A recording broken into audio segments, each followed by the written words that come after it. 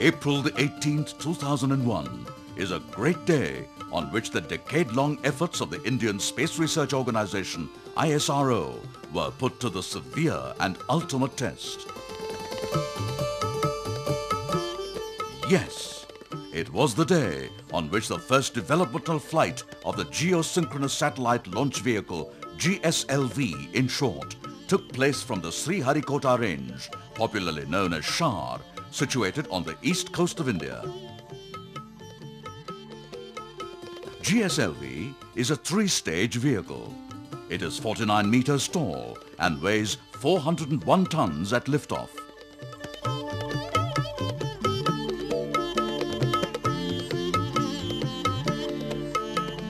The first stage consists of a solid propellant booster, one of the biggest of its kind in the world, as the core, with 4 liquid strap-ons around it. While the second stage is a liquid stage, the third stage is a cryogenic stage, using liquid hydrogen and liquid oxygen as propellants. The spacecraft and the equipment bay that houses the onboard processors, navigation and guidance system, vehicle telemetry, etc., are mounted above the cryogenic stage. They are encapsulated in a payload fairing, which protects them from hostile flight environment during vehicle's ascent through the atmosphere. Each of the stages is connected by an interstage, which also contains the necessary avionics for controlling the stage.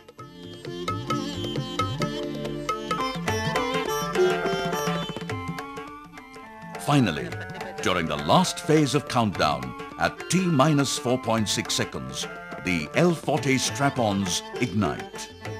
Only after confirming that their performance is normal, the launch computer commands the release of Launcher Hold Release System and permits the core solid booster to ignite exactly at the count of 0.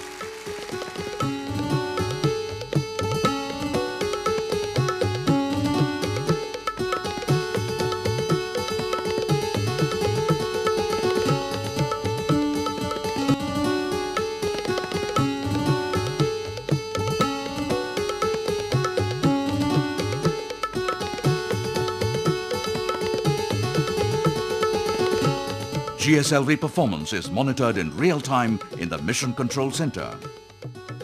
Within 17 minutes from liftoff, the GSLV completes its mission of injecting the satellite into the geosynchronous transfer orbit.